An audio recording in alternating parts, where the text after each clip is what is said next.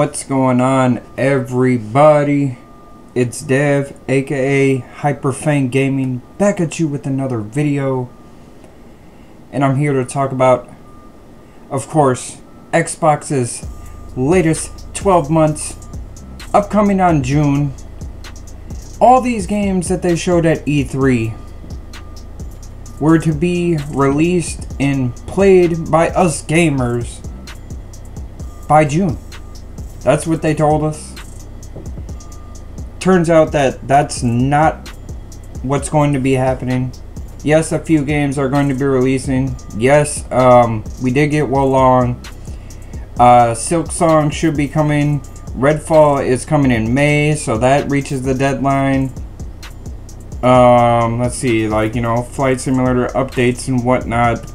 Forza still does not have a date. I wanted to talk about that. Forza. Today we finally found out a date for Starfield, which doesn't hit the mark, and it pissed a couple people off, myself included. I think it's bullshit. The whole idea of the E3, I don't understand it. If they would have just left that out, everything would have been fine. Like September, I'm fine with September. I'm fine playing Starfield in September. It makes sense. Give it a little bit more time, a little bit more polish. You know, we have to deal with Riot Games, and, you know, we have Diablo coming out. We have Overwatch 2. We got the Persona games in Game Pass. Fucking amazing.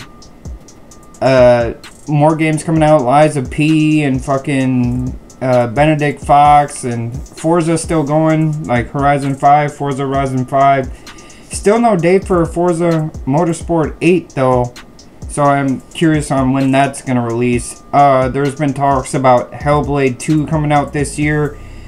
Does Starfield moving to September make that slightly different? I think so. I think we might not see Hellblade until next year.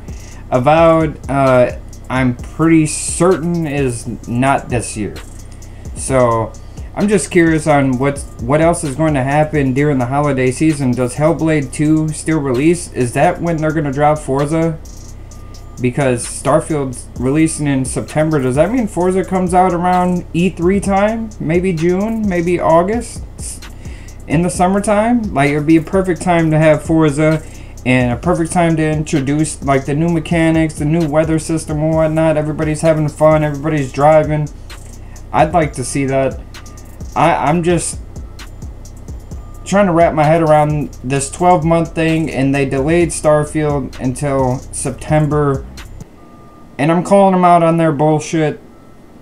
You didn't reach the deadline. That's bullshit. Why even say that? The whole fucking E3, was that a lie? Like, what's going on here? Like, Redfall's still hitting the deadline though, and I'm really looking forward to Redfall. Looks like it's one of my most anticipated games. My most anticipated game is still Perfect Dark. I love Perfect Dark. I love Rare. I can't wait for Everwild as well.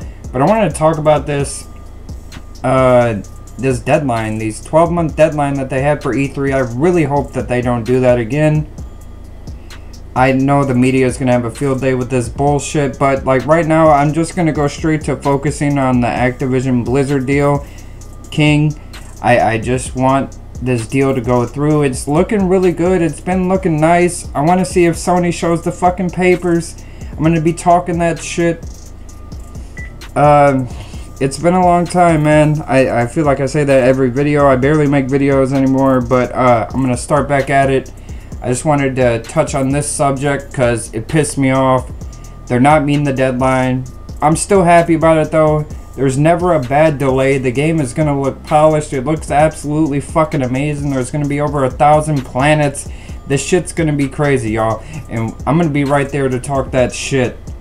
So you already know, man. Hit that subscribe button. Hit that like button. Share it out to a homie. Share it out to a friend. I'm going to be coming back with you real soon. Have a good day, y'all.